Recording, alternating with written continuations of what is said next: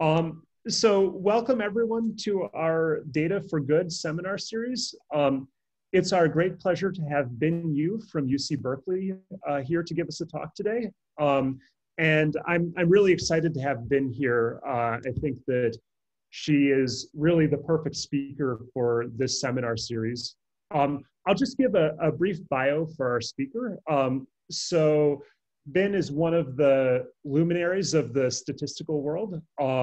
She's a member of the National Academy of Sciences, fellow of the American Academy of Arts and Sciences, a Guggenheim Fellow, was president of the Institute for Mathematical Statistics. And if you look in her bio, I can go on and on like this for a long time. She is the class of 1936 second chair in the College of Letters and Science. Chancellor's Distinguished Professor in the Departments of Statistics and EECS at Berkeley. And she's working broadly in the area of statistics, data science, and applications. And so it's really a pleasure to have her here. She's going to talk about veridical data science, responsible data analysis and decision-making. And this is exciting because I think, as you'll see, she's someone who has been thinking deeply and for quite a long time about what it means to practice responsible data science. So let's all virtually welcome Bin Yu. Thank you, John. Thank you for having me. And actually, it's kind of a good place to give this talk. Last time I was at Columbia was the Trustworthy AI workshop. And I was talking about the 3 principles of data science, which I'll still go back to.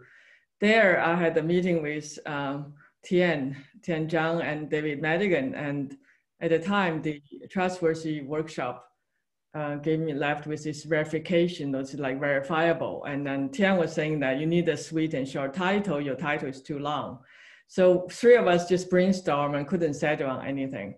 And then later, Tian actually emailed me and said, how about veridical data science? I had to look it up. I didn't know what veridical means.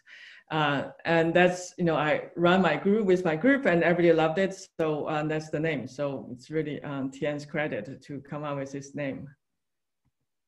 So this is the word. I don't think it's used very much in English anymore.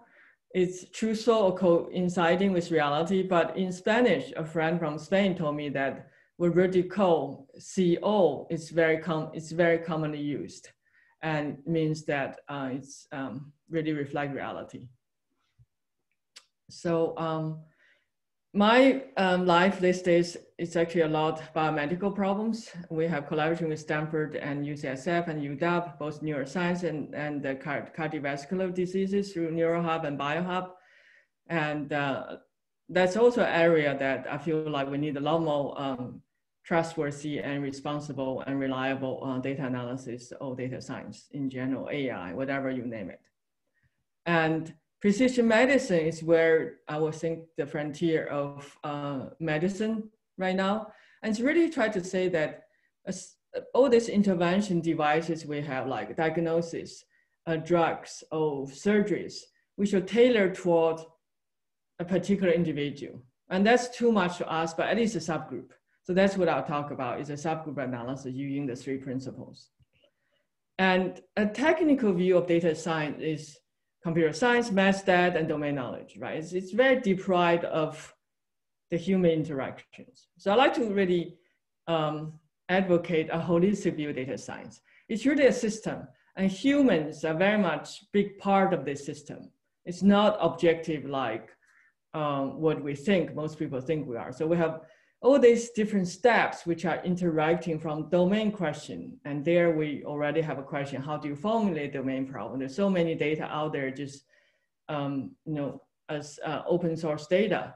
And so data collection most of the time is not really designed as old statistical, like in car making.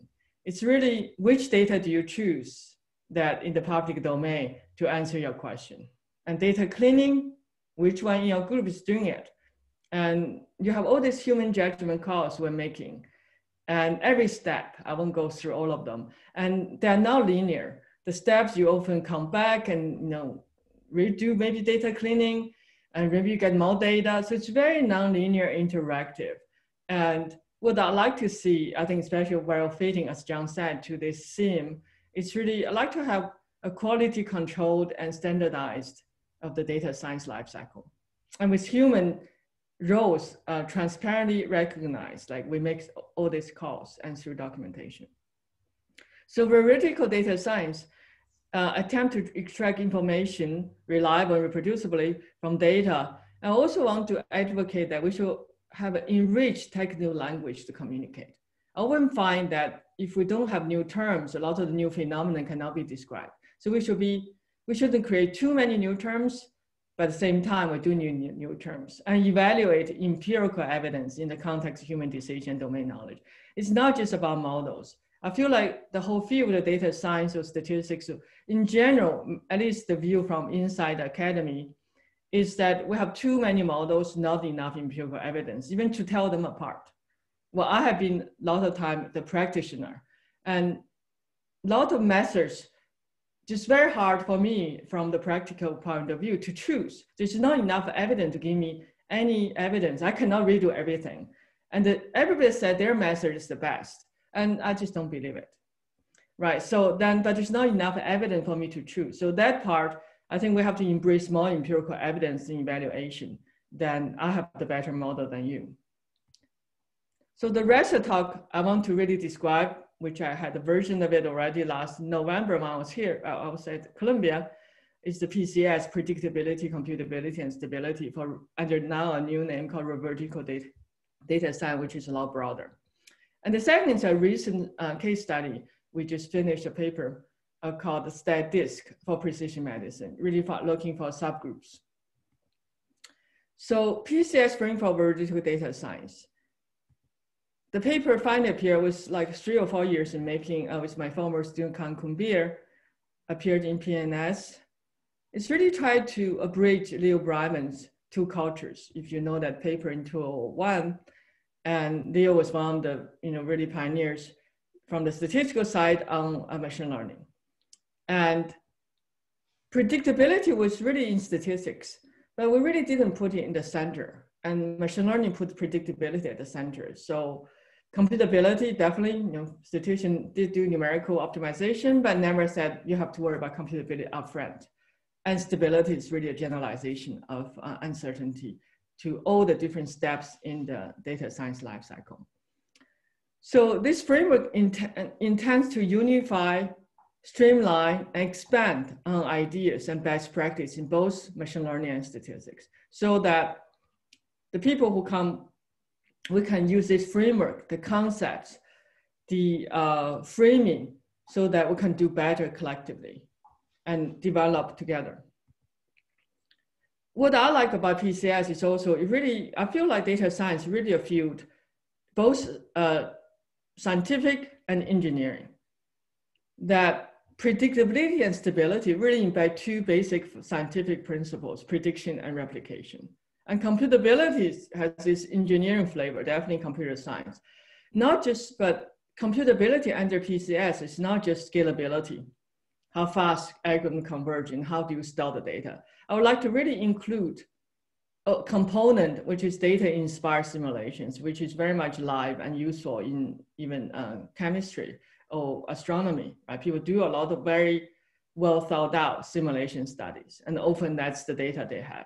So I think in data science and statistics and AI, we need to think about how to use this well thought out and with design principle simulations that we can argument what do we learn from real data. A lot of times, it's almost like the dual image of statistical analysis. Statistical analysis, we have more constraints, sometimes we have to put condition because of limited analytical tools.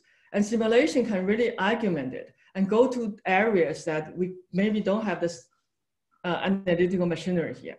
But it's not really, we all do some simulations, but it's not really well thought out or well, I would say, principled. So I think this is an area which the paper, to be honest, didn't really go there. We defined it. That's an area I'm very interested in. Hope some of you will join forces to do that.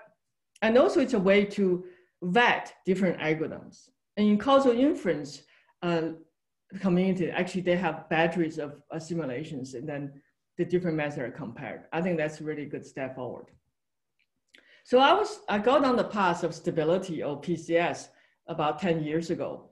And at the time, I had the opportunity to give the 2-key lecture. I was trying really, really hard to connect. At the time, I was working on some lasso problems, and with neuroscience, trying to interpret and thinking that realizing lasso is really not very stable relative to data perturbation. And 2-key was really the started the field of robust statistics, very much model perturbation. So I was trying to unify and end up just putting them together, say that you want stability principle, and it's a minimum requirement for interpretability, reproducibility. And now I've been doing some causal inference for hypothesis generation and possibly intervention design. And the idea is that if you have causality, you have stability, but and predictability. And predictability can be really enhanced by stability consideration. I will show you in the case study. And the perturbations try to unify stability from numerical analysis, stability from dynamic systems, and bootstrap, sensitivity analysis, Bayesian inference. Just put it under the same umbrella so we can see them and compare them. And so that we can really take advantage of all the different threads of thoughts and practices. In the paper, I actually tried to define stability, which is now being expanded. Its reproducibility is imperative for any scientific discovery. More often than not, modern scientific finding rely on statistical analysis, high-dimensional data. At a minimum, reproducibility manifests itself in stability of statistical results relative to reasonable perturbation to data and to the model used. So the reasonable, that's the thing, you have to use documentation to make a case. So over the last 7 years, with my group and collaborators and students, I've been expanding this both predictability and stability to the whole data science lifecycle. So the first attempt was really about modeling, that's what we used to do. Now really looking at the whole process through the lens of predictability and stability. So from domain question, predictability really is a surrogate for thinking about the future. You never really try to get a classification for the data you have. You always have something else you want to apply to. So that's the future, it's the other data. So keep that in mind. Now maybe we'll call transfer learning. And stability, even in the domain formulation stage, that we often have multidisciplinary teams working together. There's a question of linguistic stability, which is a term I didn't invent, that's a term in linguists. Is that whether the term means the same thing across different teams. I had the opportunity to talk to a cancer researcher. She used matrix in her theory, now well accepted. They're looking at cancer as an organ, as a microenvironment, not just kind of disorganized cells. But her matrix is very different. The matrix most of people here mean. And over dinner, I tried to tell her I have a different interpretation or meaning of matrix. It never came across.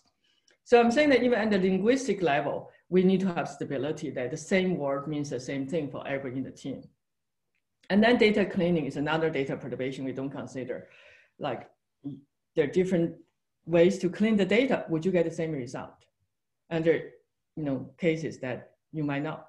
There was a famous study about growth and debt about 10 years ago. Many governments use it for a basis for austerity. But when somehow the original team didn't use 3 data points from New Zealand. One was added on later by another team of economists.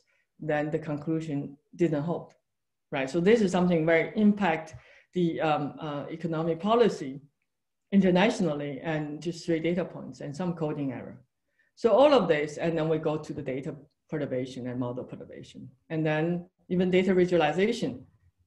If you do different subsets of data, you usually have to downsize the data. Would you get the same pattern? And language level, how do you interpret which data, which result you pick to represent? So the PCS framework includes a PCS workflow, basically thinking about all P, C, and S in all the steps. And then we also develop PCS inference, which we have a separate paper I will talk about maybe in another talk, but right now I'll concentrate on kind of towards PCS in the precision medicine problem. So have perturbation intervals instead of confidence intervals to take into account other perturbations which hard to integrate under the probabilistic framework, like models, you can find important gene, use lasso, or you can use random forest. you should consolidate both and have some report instead of saying, well, I have two different recommendations. And the case study I'll get to is really precision medicine for drugs. That was from a randomized trial.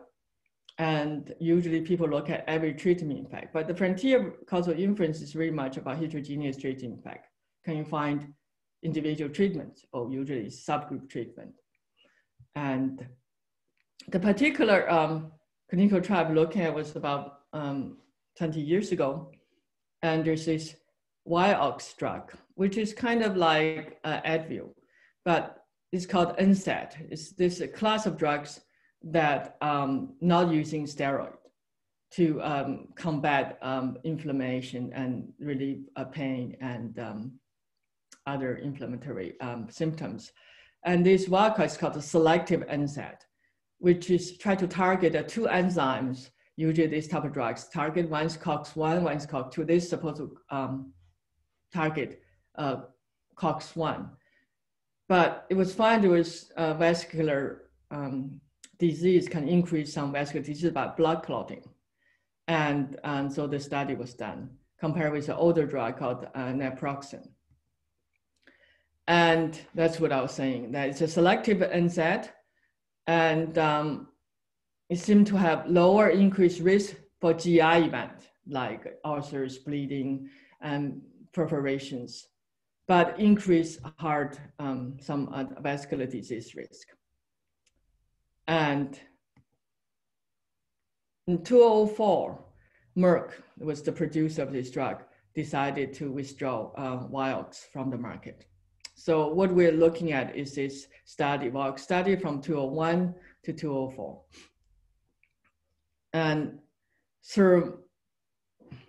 thrombotic means clotting.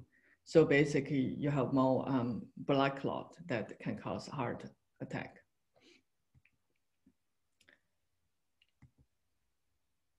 Now I think it's out of market. And what we try to do there is really try to find subgroups that have predictive performance, which we have to generalize from supervised learning to causal inference, and stable and interpretable. And we actually have an external study that basically validated most of our findings. Nothing contradicted our findings, some just not supported because we don't have data in the smaller study. So this is, keep that in mind that we didn't have the option to, we have the option to do some data cleaning, which I will tell you, but it's already, in a database that we had access to through actually David Madigan. That's part of, David visited my group about a year and a half ago. So that's the project started. So the data perturbation under the so-called IID, like weakly dependent symmetric condition, we already have 3 forms, and we usually choose one form. So it's like already there, you should ask stability, whether you get the same result. And Leo Breiman was always fond of adding small noise to data, and you can fit the model and look at the residuals. So there are different forms, and but mostly we're most comfortable with the forms when we have more or less approximately IID condition, weakly dependent and symmetry. And the more recent form, which I like to include under this PCS umbrella, is actually model modality perturbation. It's not just perturbing the same data, it's adding other data collected under other, like genomic data, you have proteomic data, you have genomic data, and also PDE data, right? I can look at that as a form of data perturbation too. For robotic arm study, right? You can have graduate student reach for a bottle, or you can use some PDE to mechanistically simulate arm and then reach for a bottle. And you can put them together, serve as like a shrinkage to a manifold. And under different environments, you can have different kind of like mechanisms, and people use that as for causality pursuit. Goes back to economic in the 40s, and privacy, and also adversary text. It's extreme form of data perturbation. So all of this can be considered under the broad umbrella of data perturbation. And the algorithm, as I said, you have different forms, robust statistics, including machine sensitivity analysis. But one form I want to point out is actually researcher to research or team to team perturbation. So in climate science, we at least have 9 models. So you want to look at the interval prediction of global temperature increase using all 9 models, get 1.5 degrees to 5.5 degrees instead of taking 1. So this is scientists already doing this, our call the PCS inference to have perturbation intervals instead of, oh, they have to have, you know, a coherent probability structure among the 9 models. It's just very pragmatic and it's very informative. So as I said, we make so many judgment calls in the process that it's best to recognize through a documentation that reality is reality, models are mental constructs. It's our job to establish the link, to know which symbols correspond to what reality. And we have to write it down and justify all the judgment calls and provide the bridge, both narratives and data results, and in a reproducible format, put on GitHub, R Markdown, or Jupyter Notebook. Otherwise, we will be in a broken house. And for precision medicine, the consequence is very severe. If it's not like IT, right? You make more money on average. Individuals don't really matter too much in a way, but here everybody matters. You can now say on average, I save 10% of life, but that's not enough. We have to control the stability or variability. So everybody minimize the people who get harmed. And often I'm asked the question how to choose perturbations. So often the perturbations are constrained by computation constraints and human resource constraints that stability can just always look at, look at all the steps, right? Every time you have a fork, you just follow. So you should do at least marginal perturbation. That's what we'll end up doing for this project I will share. And the good thing of pledging to stability principle is that if you try too many things, you end up with non-results. So that forces you to really think carefully about the perturbation you should consider. You should do enough, but no less. And do documentation to argue for the properness of the perturbations. The perturbation, the general idea is for data perturbation, you want to see the data perturbed as what you could have observed or what you can have observed in the future. The adversary attack is not something you observe with the data, but it's what you foresee that when the self-driving vehicle on the road could counter. So you want to use the pseudo kind of data to mimic that situation. So it's very much use P, keeping the future in mind. And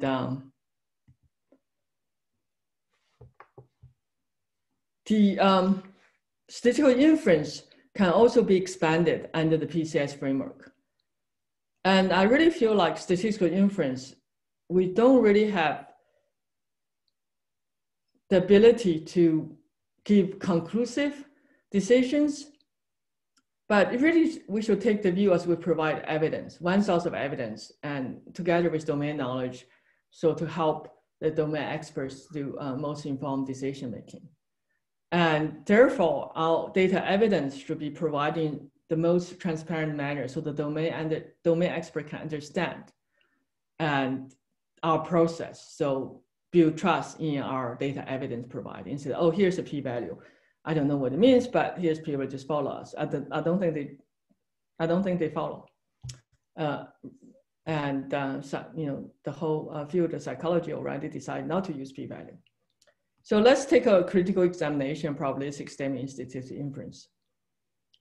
And I have been now to teach random variable from my applied statistics until like midway through the semester, because actually assuming a random process is assumption. Unless you do randomization explicitly, like simple random sampling or name a Ruby model to do randomizing the patient in 2 groups, unless the randomization explicit, it's really imagined and it's assumption. So even using a random variable, you implicitly assuming stability. Why is that? If you only care about data in hand, you don't need a random variable. The random variable is implicitly assuming there could be another situation, there could be another realization of the same random variable that could have been observed, but didn't get either in the future or in the past. So using the symbol of random variable, big X, you're already implying there's another physical situation. You can have another set of data. The 2 data sets as what you had can be tied together through a random variable. If you cannot imagine that, you should question why you're doing your data analysis. And if you don't have a good understanding into where the probability randomness come from, then probability statements are all questionable, right? What does p-value mean? What's the universe you're considering? If it never happened, why should you care? And this probability never happened. And there's also misspecified, and even in the linear model can show that often p-value really measure model bias. You can have a model that had nothing to do with what you're testing on, but have other things and you have projection on it, and you're testing that one, not really what you care about. And I'm kind of against using the word true and true model. Often I always slip. That's how I was educated in my own lectures. I think it's very misleading. In beginning class, you talk about true model, and later you have to tell students that true is not true. It's just very convoluted. We should just talk about postulated and approximate models. And that just convey a much more direct meaning of what we're doing, instead of using true and later say it's not true. So the proposed PCS inference is really building on PCS, use prediction check, either on validation set or cross-validation, that to really rule out some really bad models, just doesn't fit data at all. I don't think you want to do a p-value, like calculation based on something doesn't fit the data at all. It's like you have a logistic regression model, and the unbalanced case that the probability of getting the error rate is 50%. You shouldn't try to interpret the coefficient, right? It doesn't really have any predictability or reality check. Why do you want to test the hypothesis on a particular coefficient? Of course, it's remains to be seen how much we can relax. Of course, if you know the noise ceiling, that's what you want, but often you don't. I still think sometimes even the prediction is not as good as you like, can still have value in interpretation, but I definitely don't think you should interpret any like a classified like logistic regression with 50-50 like error rate in a balanced case. And then after you pass that screening, then you evaluate the interest across the pro data model populations. It could be across the SU and random forest type of model, then you'll be ranking the importance of the genes, say, and then they become comparable. And then you can do data perturbation by different split. And then you can come up with confidence intervals. Well, not confidence, perturbation intervals. As I said, we in the paper, we have a simple study, and there are many misspecified models in the linear, like sparse model case, in terms of ranking importance, PCS performs really well. And surprising, actually, so-called the wrong method. You do the same data, do the SU selection, and forget about you did selection, and you do normal approximation to rank the, use the standardized coefficients to rank the importance of the predictors. That works pretty well. That was to my surprise. So this says that for a false discovery rate control, this is not good. But for ranking, which is a lot stable criteria, actually so-called the wrong method, it's pretty good, better than the post-selection corrected. But of course, post-selection corrected is designed for other purpose. So it's like, what's your purpose? Often I find most useful in genetic studies, it's about ranking of genes. It's not really control about FDR. So now I want to share what we just finished, paper just accepted by the International Statistical Review. They have a special issue to celebrate Professor Brad Efron's winning of the International Statistical Prize. So we're invited to for paper. So the paper is called StatDisc, Stable Discovery Interpretable Subgroups via Calibration. So this is very much try to use the principles for causal inference for the first time. So this is really a team of people. David and I are kind of the co-senior authors. And then the team is led by my current student, Raz Dirvedi, and Yanshu Tan, who's a postdoc, and younger student, Brighton Park, and an undergraduate, Mian Wei, and also a medical physician collaborator, David now, and also joined our team, Kevin Haugen. So it's really, the students really impressed me doing lots of stability analysis.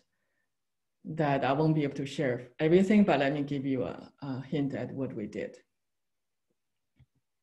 So as I said, this is back to the wild drug. The question is, can we find a subgroup? Because we know that overall that was put off the market was not good compared with naproxen in terms of GI event. So was put off the market. But we're saying that can we find a subgroup can benefit from this like a selective NSAID drug. So about 20 years ago, the randomized trial was conducted by Merck, about 8,000 patients who already had rheumatoid arthritis. So it's people already not healthy people.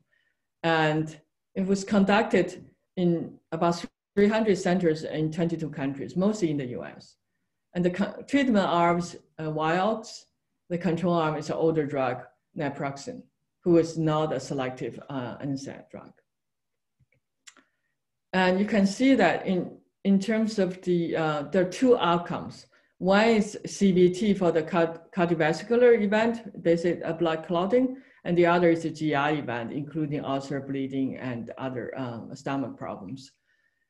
They are pretty serious problems. And the ATE relative to the control arm, which is another drug, naproxen, it seemed to decrease the GI event, but increased the cardiovascular event. This is all small probabilities.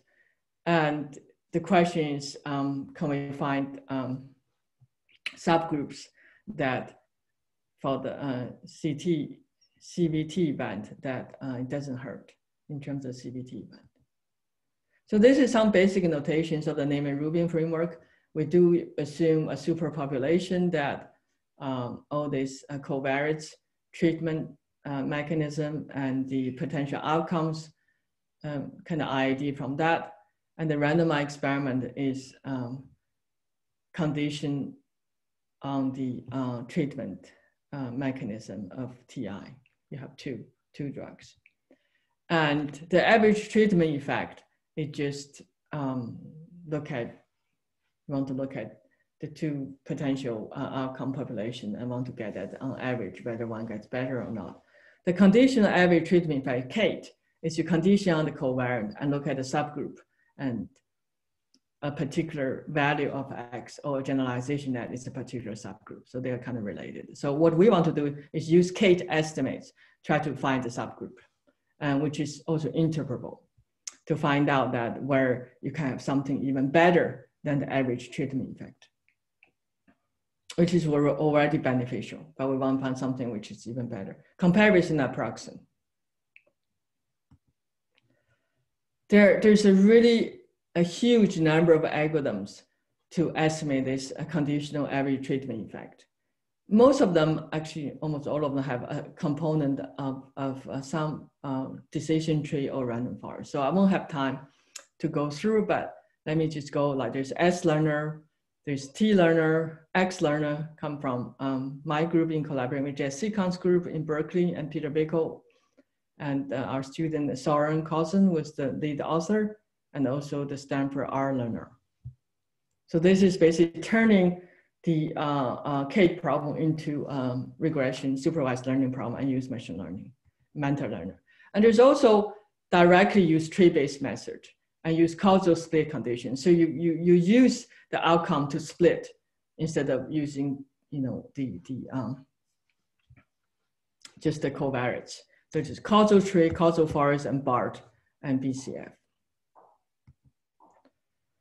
The problem with the Kate modeling is that we have so many choices, as I've said, right? There are many, many different ways. And each method, X learner, you can also put in different components and that with menu too, and there's hyperparameter tuning.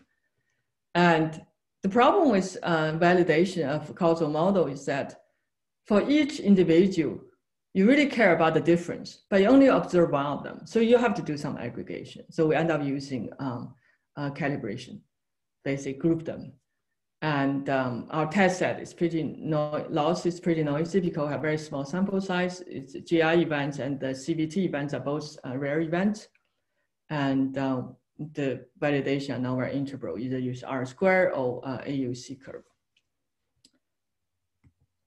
So our contribution in this part is that we really extended the PCS framework in the original paper from supervised learning to causal studies.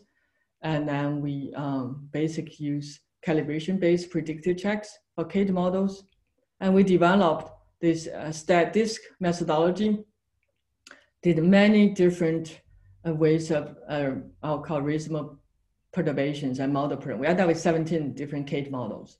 And we did at least 7 different data perturbations, including feature engineering step that where you cut age or what's older people and younger people. So we did a lot of, but mostly marginal. We didn't do the all possible exponential exploding kind of perturbation due to computation constraints. And to our really, really nice surprise, we're very pleased that after we finished everything, even submitted the first version of the paper, we had access to the approved study and validated our, we have 6 subgroups and 4 of them were validated. 2 of them, the approved studies didn't have any events. So basically there's nothing to say one way or the other. So nothing refuted our findings. So in the feature engineering step, we actually end up, some of the features already binary and others we binarize it, and the threshold, we did a marginal perturbation to try different threshold, 2 thresholds. So we have 5 demographic binary features, and we have lifestyle features. We did the binarization, and obesity, we use BMI to binarized. And then we have 9 medical risk factors that already binaries. In the PCS framework, data perturbation is a key part. I mean, we always have the 17 different models, right? And the way we did it is we set the test set, the dark blue side, about 20% never touch until the end. Within the remaining 80%, we first fix the validation fold, and then for the remaining, we did 3 different random splits. So we end up with 12 we call perturbation settings. Okay, so we keep doing that. So for each setting, we have a validation test and we have different folds. And this is a judgment call, I have to agree, but that's what we decide to do. So you can never completely remove the judgment call, but the proof is in the pudding that it's really the validation external study by approved. Okay, so that's what I mean, 12 settings is 12 data perturbation settings. And for each of them setting, we actually use P and S, right? We perturb, use 3 times, and then we use the validation to evaluate some predictive performance. Test is really set aside until the last minute. So let's look at the X learner. This is a particular learner with the base learner random forest and cross learner. That's a detail I won't have time to get, but it's a particular version, the X learner from my group. It was very interesting. Until to a pretty end, actually, this group of people didn't want to use X learner. They thought it would be very similar. For me, I was just curious to see how our previous work worked. It turned out to work really well, so I was very pleased. But my student in the beginning didn't want to use it. I was like, well, let's try it. I want to learn how this method works in a different context. And turned out to be, we ended up liking 6 of them. I think 4 or 5 of them actually is different versions of X learner.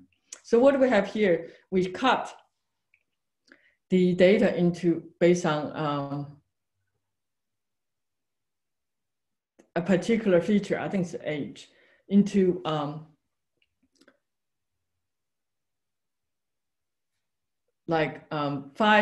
subgroups.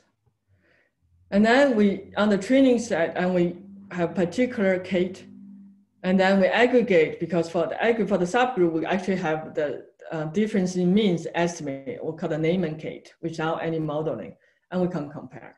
So we have training folds, that's on the left, and the validation fold on the right. You can see on the training fold, the model capture on this matched subsets work pretty well, but there's more deviance on the validation set, right? So this is for one particular CATE. We have 17 of them.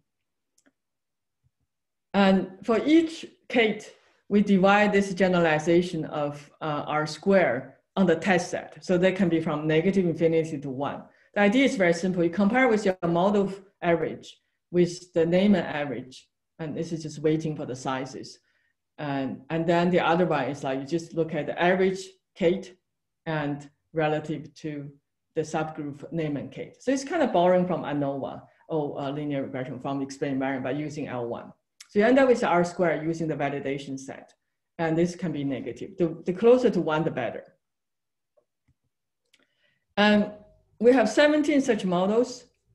And then we have, remember, 12 data perturbation. For each, we can do this calculation. So you can look at most of the time for the GI events, it's negative. It's not so good, right? And for the cardiovascular event, also is a lot of negative. So this is just saying that in general, all the Kate models, the generalization are not that great, taking everybody together.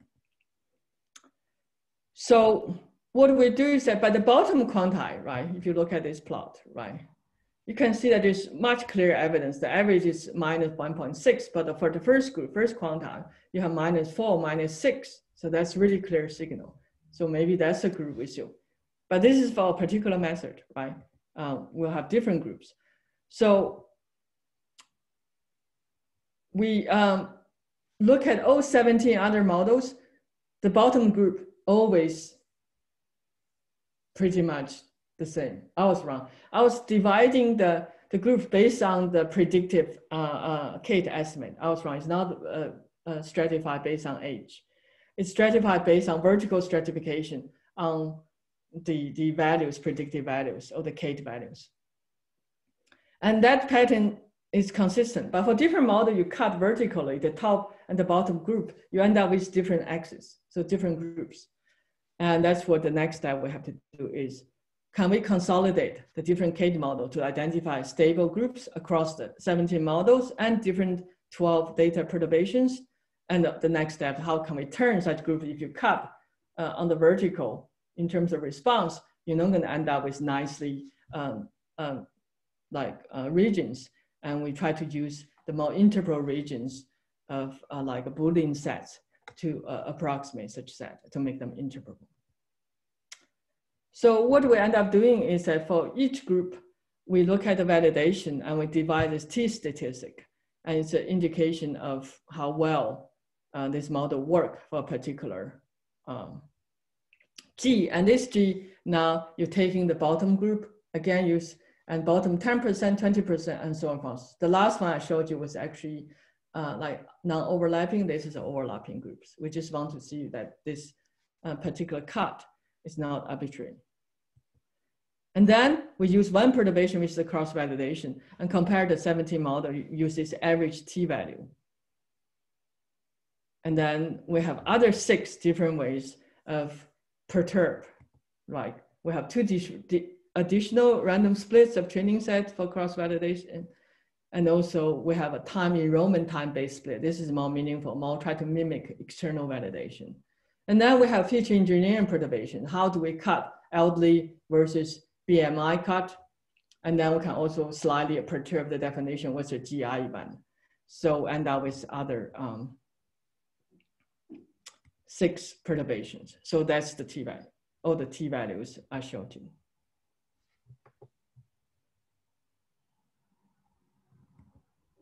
And then what we did is that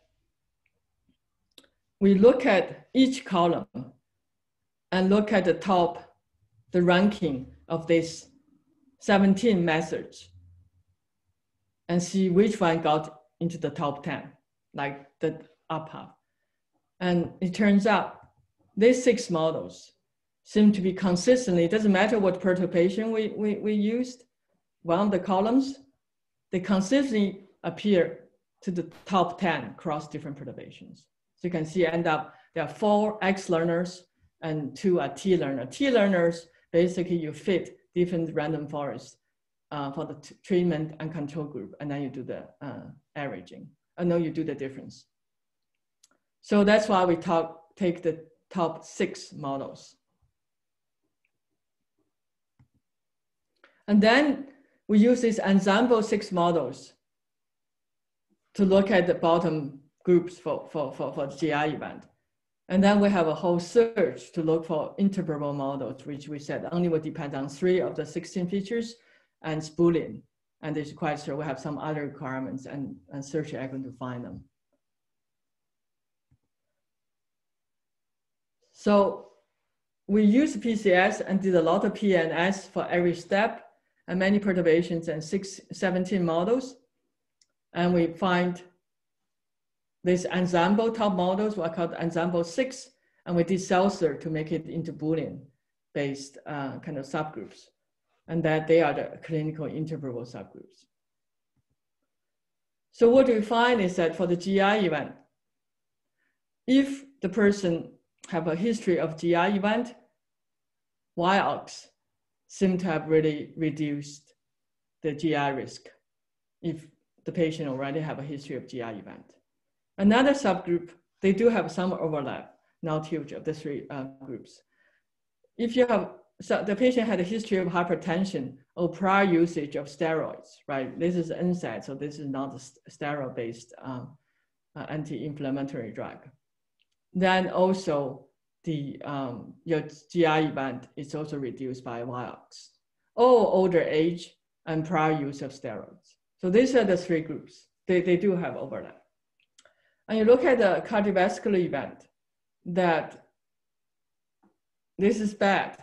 The Y-ox will increase the cardiovascular event if you have history of atherosclerosis. This is really the thickening of the wall, the heart wall, due to plaque, like a fat deposition and cholesterol and things like that. So if you have those problems already, taking Y-ox, because it's really stop the blood thinner from working, then things will get worse. And if you have usage of aspirin, because I think FDA have to require you to report that it's also bad for you. That means you probably indicate you already have a problem of blood clotting. That's why you probably use aspirin. And older age or male gender is also a risk factor. And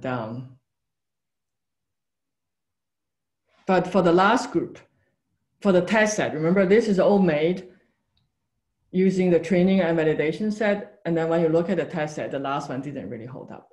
It's because there's no event, so we cannot really verify that.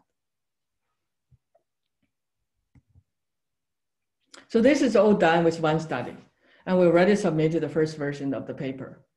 And actually was accepted. And then we asked the permission to add more information because we felt like it really stressed in the paper to see what we did. It's valid. A lot of the problems, even randomized clinical trials, that they are the gold standard for clinical research. But as Cochrane said in 1971, between measurements based on randomized clinical trials and benefit, in the community, there's a gulf, which has been much underestimated. Because as you saw in the Y-ox trial, it was people already with arthritis disease, right? It's already people have, problems. And they're not a random selected patients. And for another study, it's other kind of people with other kind of problem. So the question is really now modern machine learning trying to call the transfer learning, in medical literature called external validity. So whether the two populations, you have the two trials, are they comparable? And there could be also different outcomes of interest. So the approval study was randomized placebo-controlled trial. Remember the first trial I talked about was naproxen, was an older drug. This is a smaller trial with about 2,500 patients. But these people have history of colorectal polyps. So they're saying that better, the primary interest here to see Y-ox will actually help reduce the number of polyps. But from the information related to the trial, we could really find information on GI event, so make it comparable. The primary purpose of this trial is not about GI event. So they want to know whether Y-ox reduce the risk of polyps, individuals who already have a history of recent tumors. And because the high, we already saw that from the Y-ox trial, this happened here too, high cardiovascular toxicity of Y-ox. So the trial was terminated 2 months early and resulted in the withdrawal of drug from the market. So as I mentioned, this is just a comparison. But similarly, approval started after the Vigor trial finished. And the population are different patients populations with different medical problems. And the primary focus was different. And the control arm was different. But the approval trial had enough information. We basically can find out the GI events. Of course, it's a particular way we define it with certain terms related to the GI events. And with this matching, you can see that the wilds compared with naproxen really reduced the GI event, but increase in the approval trial from the control, which is a placebo. So it's likely, which is these two populations, but one conjecture is that the wilds still make GI event worse compared with placebo, but it's better than the GI event induced by naproxen, which is another selective NSAID drug. And for the cardiovascular event, that you can see that it does increase compared with the arm and increase more compared with the placebo. And the base rate of placebo group already have pretty high rate of cardiovascular event. So I think if we didn't do the interpretability step from the subgroup found from I'll call the top 8 Kate estimate, which we made it ensemble, it's a very irregular pattern, right? If you cut any surface vertically, you're going to end up with very irregular shape. But the approximation of that irregular shape by interpretable subgroups really help, because otherwise these regions are not as easily transferable. But these interpretable subgroups are very interpretable transferable. So I think that's really an advantage of going for interpretability for transport learning, which is very much based on stability. That we asked the question, do the subgroup found by StatDisk for the Vigor study generalize to the approved study? So the one line summary is that mostly yes. 4 out of the 6 groups show significant heterogeneous treatment effect in the approved study. And for the other 2, just don't have data to say one way or the other. So basically that's what, even for the test, remember the older male age for our test data was not really, there's no data in our own test, but it got kind of supported by the approved study. And for the 2 without the check marks, just very small, no event. They are very small subgroup in the approved study, and we don't see any event, so just no information. So this was very, very nice. We're very pleased that the subgroups we found actually got externally supported, I would say. Validated may be too strong a word, because very different study, very different patient groups. So to summarize, I'm really advocating vertical data science or trustworthy AI through the PCS framework, with 2 components, workflow and documentation, really seeing the data science lifecycle as a holistic system involving human beings.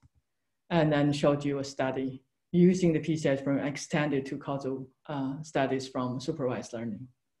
And I want to emphasize the importance of domain knowledge. I mean, with Kevin, David knows a lot already, but Kevin really is a physician, really knows both trials really well, was super helpful.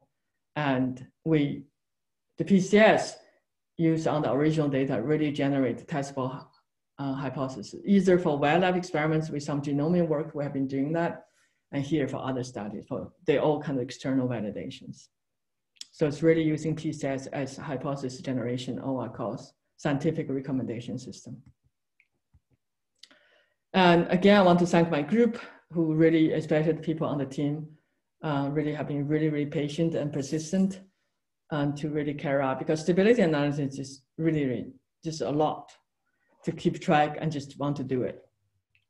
And my group is really focused on solving real problems in the context of domain knowledge and really train students with critical thinking, get on top of algorithms, and write well, communicate well. When the next group meeting actually is on visualization. So we want people to communicate, and we're now coming back to relevant data, both for random forest and also for some deep learning. And this PCS framework is very much the guiding principle for a new textbook, which will be published by MIT Press with my former student, current postdoc, Rebecca Butter, really try to make a very practical kind of approach to data science. And we'll have an online, free online version early next year, and the paper version probably come out end of the year. So watch out. The name of the book is the same as the title, called the Verdical Data Science. And the paper's at my website, and thank you. Thank you. John had to step out. He's teaching now, starting, so I'll be doing the Q&A. If anyone from the participants wants to ask a question, you can use the Q&A box. I have a few questions to start with. Yeah, so I'm just thinking in which order. At some moment you mentioned adversarial errors. The questions are definitely biased by kind of my perspective as a computer scientist, I guess. I was just curious, to what degree is adversarial errors an issue, let's say, in precision medicine, for example? As in, presumably, are there situations where you should think about the errors or the data being noised adversarially, or not really? I'm sorry, can you repeat the question? I didn't quite get the question. Adversarial examples, to what degree should we be expecting that there could be adversarially noised examples in the data, let's say for, in precision medicine area, for example? So the question is, to what degree the data has noise? Adversarial noise, right? I mean, is there... What? I didn't get that word. Adversarial, adversary. I'm not catching that word, yeah. Like worst case noise, right? Like taking a stop sign and making it look like an elephant by small perturbation. I mean, adverse. I think there was some worry about people going in, try to add this adversary noise to medical images and then charge Medicare unreasonably, right? There was some article people concerned with that. So adversarial, in my study, we haven't worried about adversarial attacks in the precision medicine, but there was, remember I read, there was concern from maybe the deep learning researchers that people in theory could get hacked into a medical imaging database and start adding some adversary noises. And then they can charge, oh, the medical, doctor could do that themselves and then get classified as disease and charge Medicare, I see. For example. Yeah, so that's one. So in general, the alteration of medical records, I don't think it's really a concern right now. And I don't know how realistic these medical images will be altered and attacked, but it's conceivable. I see. Yeah, I think, yeah, I mean, definitely if somebody hacks, I mean, I definitely imagine like things becoming adversarial. I guess I was thinking even not necessarily in that case, and perhaps, maybe for context, just to relate to something else that you mentioned, that, when you teach random variables, it's not necessarily the first thing that you want to teach because, well, we have a data set, right? And, it's not necessarily that it generated from, I don't know, Gaussian distribution, let's say, right? So in a sense, I'm just wondering what is the, if not assuming that we are random, right? What do we assume? And I come from computer science and, theoretical computer science. So in a sense, this is what we do kind of at the beginning, that we don't think that data coming from a distribution, but it's worst case. But sometimes it doesn't lead to the best solutions, kind of. So kind of it requires further assumptions. So my suggestion is that at least record it and recognize that I actually don't know what it means here, but if you have ways to do prediction validated, then you'll find, right? So it's really the evaluation. So there are two ways to make your process rigorous. One is you justify the assumptions, right? That's what you should always try to do. And you can just say that, I don't know, but let me just run through it. But you need to have like a performance metric and prove empirically to say that it works, right? So that's legitimate.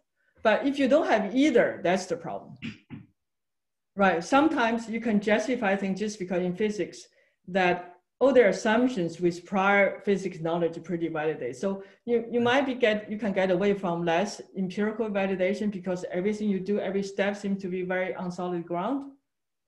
Oh, you don't have much at the beginning, but you have the end. But you don't have either. That's where I think it's really concerned. Right. But it's still good, even you don't have something, just write down, say that I try to think about this data generation process and at least identify the sources of randomness. I found it very helpful thought experiment to go through. And later, especially when things don't work, you can come back and think it through and document it. But then you really need to say, I cannot back it up by ground up, but I better back it up by in terms of it's useful. And what's the evidence? It's useful. I see. Yeah. So it's good to have both, but at least you need to have one. So I'm curious, what is, well, I guess in physics, in a sense, the validation is kind of clear. You come up with a, Newton's law, right? And then you can make up predictions, theoretical predictions out of it, right? When you go run experiment. What does it mean in let's say in precision medicine? What does it mean to, if it increases by a few percent the probability of a bad event, by taking this medicine, would validation mean to actually run this experiment, or what exactly would validation? I think there's a lot of regulation involved, right? So that's where it's very unclear that this AI, I mean, that's the thing, right?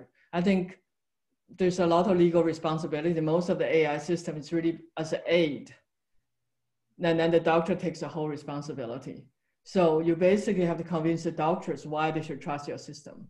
And FDA, I think, still probably working on regulation, how to approve. I was talking to a startup founder who want her deep learning medical imaging kind of analysis to pass FDA. And she said the FDA was asking for interpretability. So I think FDA is still going through on the regulation, what AI system to approve or not to approve. And the doctors as a community have to, because they eventually have to bear the responsibility so far if something goes wrong. So, so one way is like whatever we provide them, it's just like they read another academic paper, they all do, and take the full responsibility.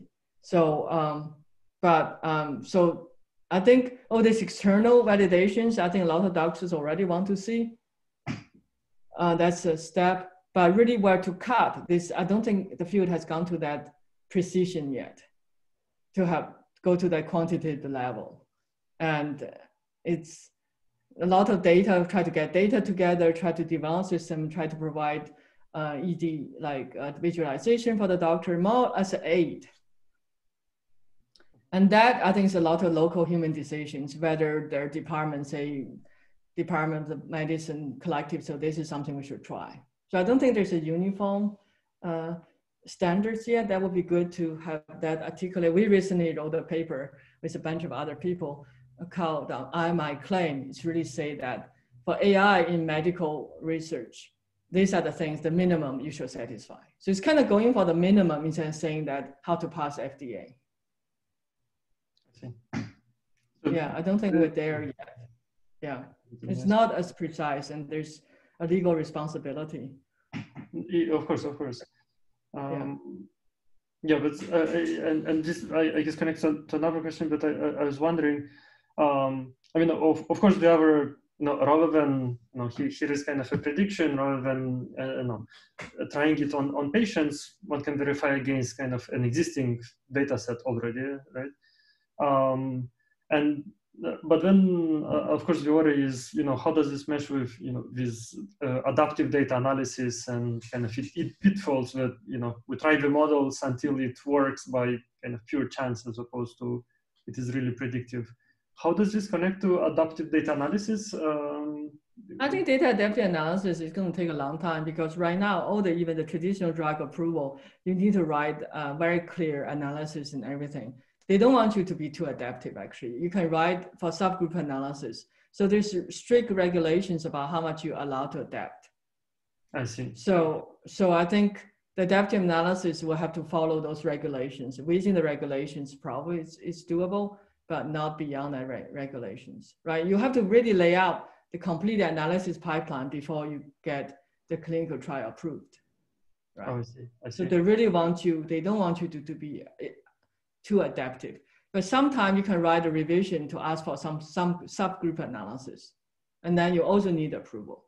So you can do adaptive analysis with every step adaptation needs approval by FDA committee. I see. But it won't be up to you, which is good, right? You have oversight. Of course. I'm thinking about another step, like, okay, that study is done and there is lots of results recorded. So is that data kind of forbidden to be used for any other kind of modeling and predictive analysis, or? Well, right now, all the clinical trial data, I mean, we work with David, that's why we have access to both data. It's very hard to access good clinical trial data. I see. Because so it's not like ImageNet, right? Everybody can access. So that's already, without David, we wouldn't be able to access this data. I see. So this, in a sense, limits the adaptability and the issues. What? But limits the adaptability, kind of, to how much you adapt to the data. Because I think this is all drug companies, right? They don't want probably this data to be later used against them, or they only want the people who they trust, who at least not maliciously use against them, right? So because there are a lot of financial interest in here too, right? So that's, I mean, I think NIH is supposed to have a website on clinical trial, but we haven't been able to find anything we can use, so not easy to access. So we haven't been able to, my understanding that you really need people who closely work on clinical trial and they have access. All the data in my joint paper have been able to access all through somebody who kind of really somehow connected with these clinical trials. I see. Yeah. So just are there other questions? I see 3. I cannot see it. Are they the question? Do you see 3? I see 3 yes. Sorry? Yeah. Oh, this is from Alexis. That's fine. Oh. Right. Yeah. I was looking. I don't see the questions in the chat. Yeah. A little over time, so thank you very much for your participation, and we will have a recording available within the next 24 hours, and I'll begin to circulate it as well. Okay, thank you for having me. Okay. Bye. Yeah, thanks again. Yeah, nice to meet you. Bye-bye. Bye. Bye.